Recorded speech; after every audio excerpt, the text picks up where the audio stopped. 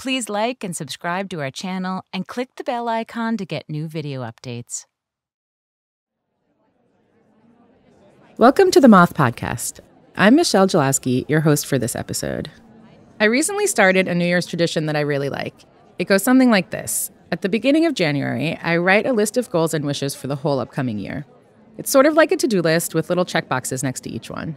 Some of the things I write down I know I can achieve, and some things are a bit more pie in the sky, like on the list might be practice piano regularly and get a new pet insurance policy for my dog, but also buy a house in New York City and work on a Moth story with Lizzo. Still achievable, but a reach. Then at the end of the year, I go through the list and put a check mark next to all the things I accomplished. The ones I didn't, I'll rewrite, and then I'll put in some new ones also. It's a helpful way to reflect on the things I did do and see what I didn't quite manage and have to carry over. And who doesn't love checking something off a list? In that spirit of reflection, today we've got two stories from Moth hosts looking back on past New Year's hijinks. First up is Dan Kennedy. To be absolutely clear, Dan might not be a trained professional, but you still shouldn't try this stunt at home. Like, seriously, do not even think about it. He told this while hosting a Boston main stage. The theme of the night was Great Expectations. Here's Dan. It was 5 minutes before midnight on New Year's Eve. Quite some time ago, my girlfriend and I, we had just turned 30, and we thought, we're adults now, so we'll stay in for New Year's Eve and be sophisticated and mature. And I was sitting on the couch in our apartment on Wall Street on the 20th floor, which I know that's a big missing piece. The only explanation I owe you people is it was a period I was going through. And it didn't add up or go great. So I was sitting there and I was like, this is great, being mature and being an adult. Boy, it's so nice. And then I look, and what I'm doing, I'm sitting on the sofa, putting software on our Mac laptops at 5 to midnight on New Year's Eve. And I think, you are really losing your edge. So I go, what am I going to do, though? You know what I mean? Like, how am I going to turn up the old volume, kind of get back to the old me? So I'd remembered my friend Nick had worked on an independent film down in Texas, and when he was there, he was buying a bunch of fireworks. And he came back to New York City with a box of fireworks and gave me a bunch of them. And I thought, I have a great idea. The fireworks are in that back bedroom that we use as a home office because we're adults now. And I will go back there, turn up the volume, really get this thing started. It's New Year's Eve. So Maria loves to cook. She's cooking some awesome thing in the kitchen, totally occupied with her culinary talent, which enables me to sort of just sneak by. Like, I just walk slowly, sort of by, so she doesn't know, the old me is here. And I go to the back bedroom. I choose this firework out of one of those boxes. It's this thing, it's about, it's like this long. It's way bigger than anything needs to be to celebrate any kind of 4th of July situation. It's got plastic wings on top of it. It's just weirdly aggressive. And the idea is you put it on the ground and you light the fuse, and it spins, and the plastic wings take it super high up in the air, and it explodes in this giant fiery display. So I go, how cool is this going to be? I'm thinking to myself, I will toss it out the window.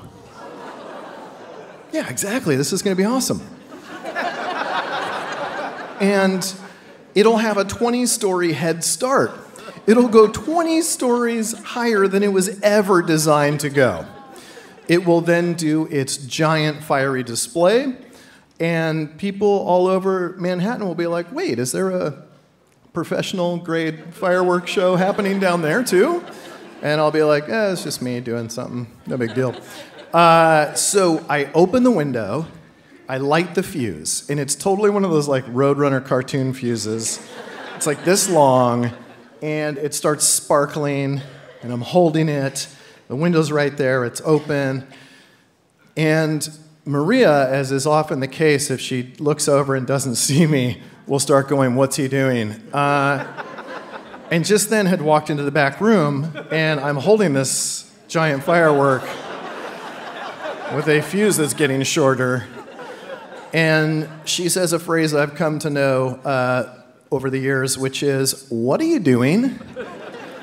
And I said, for the first time in my life, I said something that I thought was so cool and badass to my girlfriend. Like, for just a second, I felt like the loser character who's like kind of barely untraditional handsome, but such a loose cannon that Catherine Keener falls in love with him in an independent movie.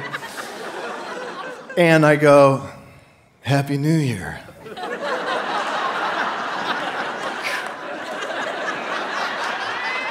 Fling this firework out the window. And that's when stuff starts going wrong. It took a turn.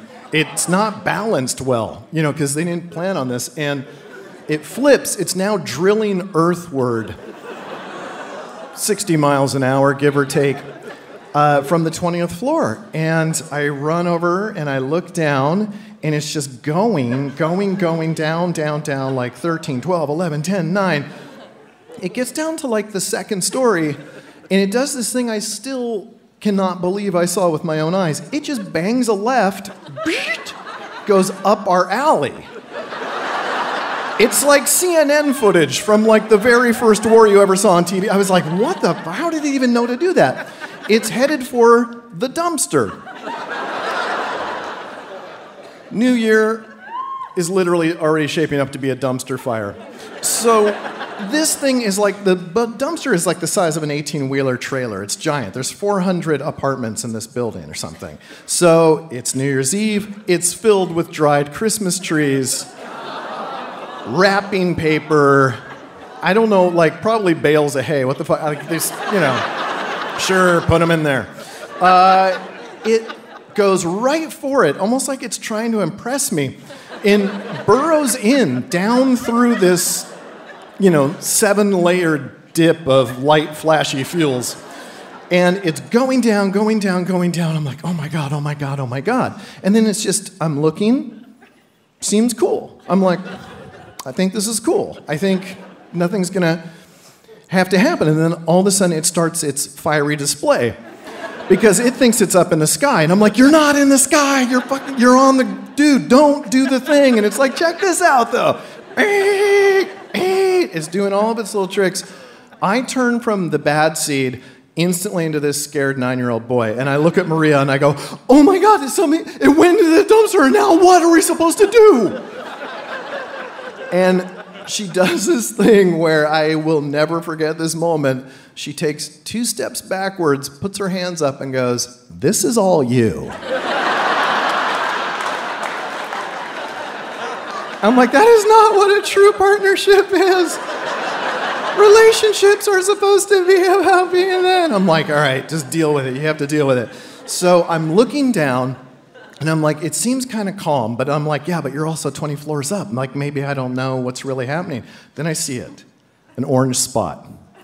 And the orange spot starts to grow. And it starts to grow a little bigger, and suddenly it's taking up the whole dumpster, and the flames are probably like 1 or 2 stories high. And I'm like, oh, this is feeling totally bad. Like, thank God nobody gets hurt, because suddenly, there are 5 huge New York City fire trucks, and they're like hooking cables up to it, pulling it out into the middle of the street, shooting it with foam. And I'm instantly this weird, like, Paul Giamatti character, 20 floors up with the lights out, going, oh my God. Oh, there's so many fire trucks down there. It's like really huge. And I'm completely freaking out. It's taking, even after the firemen put this out, my adrenaline is just peaking. Like, there's no way I'm getting to sleep. It's now like 4 in the morning. Maria went to bed, I think at 5 minutes after midnight. It was just like, Happy New Year, boom, goes to sleep. I finally settled down enough to go into the bedroom. I don't want to wake her up, so I just lie down on top of the covers, very still. I'm staring at the ceiling. I'm trying to get my heart to stop finally racing. I'm calming down when she whispers this line that will haunt me for the rest of my years. they're gonna find you. Yeah.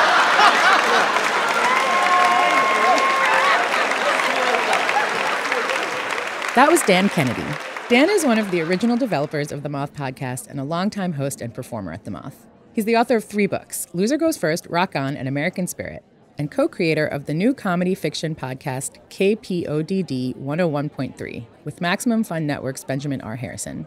KPODD is available wherever you get your podcasts. Also, if you're wondering, yes, Dan and his girlfriend are still together and they now live in upstate New York. Our next story is from Ophira Eisenberg. Since her story doesn't involve setting off fireworks, feel free to recreate it at home.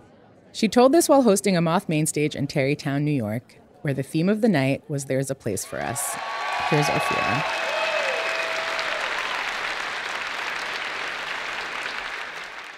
Growing up in Calgary, Alberta, Canada. Woo, interesting. I couldn't wait to leave. You either, actually, if you're here. I just didn't feel like if Calgary, Alberta, it's cowboys and it's the prairies, a lot of oil money. I did not feel like I fit in. I kept fantasizing another place to go, and honestly, I didn't know exactly what it was. I was, of course, as a child, obsessed with Sesame Street, so I suppose it was Queens. And eventually, I was very scared. I was very scared to move to New York, or really just anywhere outside of the country. But then I went to college in Canada, but I had a friend who went to college in New York. And she said, oh, come visit, not understanding that when most people say that, they don't mean it. And I decided to come visit her, as a 25-year-old. I said, I'm gonna come for New Year's Eve. I know, it's so naive. You do not bombard someone's apartment in New York for New Year's Eve. I mean, New Year's Eve, as anyone who lives around here anyways, is daunting, right? And I knew that she was going to feel excited to have me. I didn't know that she was going to feel the pressure of having to figure out what we would do if I came. But I was 25 years old. Honestly, we could have done anything, and I would have thought it was fabulous.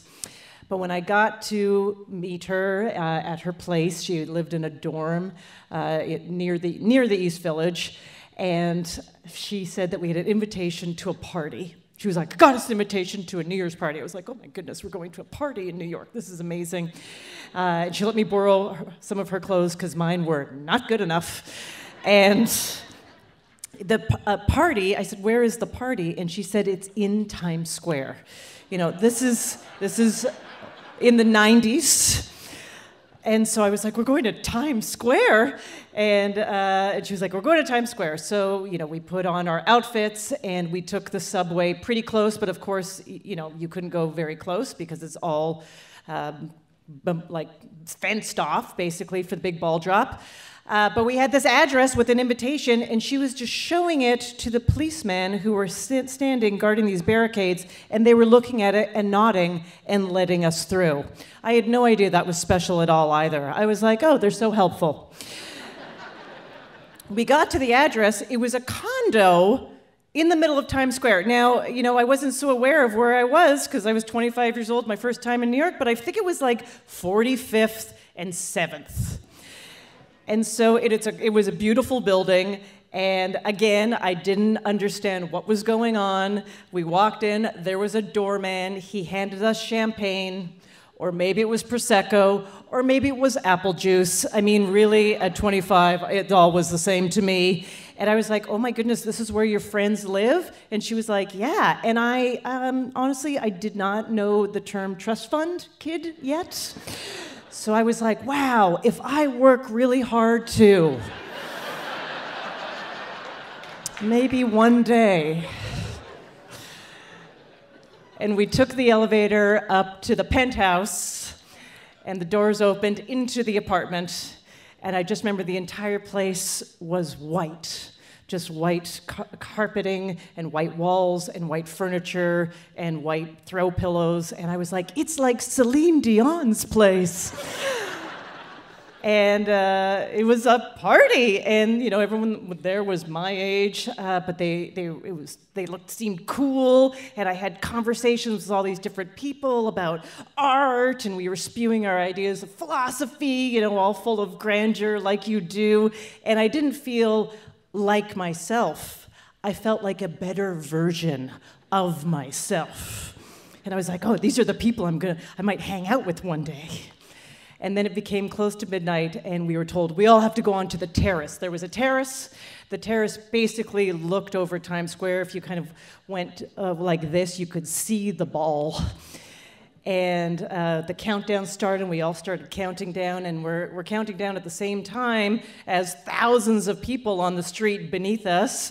Yeah, so we're counting the same time. It just feels wild. And then it's Happy New Year! And everyone is screaming and laughing, and I can't believe that I'm there. And this man, he kind of looks like Benicio del Toro, grabs me. I mean, it was the 90s. Maybe it was Benicio del Toro. Grabs me and just kisses me, and then looks at me and goes, Happy New Year, and like disappears. And I was like, oh, that is so New York. Just to be desired and then off. And then everyone on the terrace started shouting, we're in the center of the world! We're in the center of the world! And those, sparkles and the confetti was falling, but it was so cold. It looked like sparkles were floating from the air all around me. And I looked at all these people and this place I was, and I thought, this is where I'm going to move to. This is where I'm going to move to, and this is what my life is going to be like every year. Thank you. That was Ophira Eisenberg. If you're curious about what happened after she moved to New York City, well, we asked her, and she sent us this little reflection. So I did move to New York. It was years and years and years and years later, but I did do it. I don't live in a penthouse in Times Square. Matter of fact, it was also many years before I lived in an apartment that was beyond just a couch in the corner of a living room with many people. But here we are. And New Year's, wow, I never spent another New Year's in Times Square. I've done a lot of cool, fun things in New York on New Year's. But now, I got to say, my favorite New Year's plan is to stay at home and spend it with my family. And I think that's the most New York-y thing to say of all time. That on New Year's, in the center of the world, you want to spend it in your apartment. Ophira Eisenberg is a stand-up comedian, writer, and the host of the new comedy podcast, Parenting is a Joke, with iHeartRadio and Pretty Good Friends. She hosted NPR's Ask Me Another for 9 years, where she interviewed hundreds of celebrities, including Rosie Perez, Yo-Yo Ma, Aquafina, Roxane Gay, Nick Kroll, Chelsea Handler, and more. She's appeared multiple times on CBS's The Late Late Show, Comedy Central, HBO, The New Yorker Festival, Kevin Hart's LOL Network, Gotham Live, and The Today Show. Her own memoir, Screw Everyone, Sleeping My Way to Monogamy, was optioned for a television series, and her new comedy special, Plant-Based Jokes, is available as an album on iTunes and streaming on YouTube now. That's all for this episode. Whether your New Year's included exciting parties, fireworks, or just heading to bed early, we hope you have a wonderful 2023 filled with incredible stories. Michelle Jalowski is a producer and director at The Moth, where she helps people craft and shape their stories for stages all over the world. This episode of the Moth Podcast was produced by Sarah Austin Jeunesse, Sarah Jane Johnson, and me, Mark Solinger. The rest of the Moth's leadership team includes Sarah Haberman, Catherine Burns, Jennifer Hickson, Meg Bowles, Jennifer Birmingham, Marina Kluche, Suzanne Rust, Brandon Grant, Leanne Gully, Inga Glodowski, and Aldi Kaza. All Moth stories are true, as remembered by the Storytellers. For more about our podcast, information on pitching your own story, and everything else, go to our website, themoth.org. The Moth Podcast is presented by PRX, the Public Radio Exchange, helping make public radio more public at prx.org.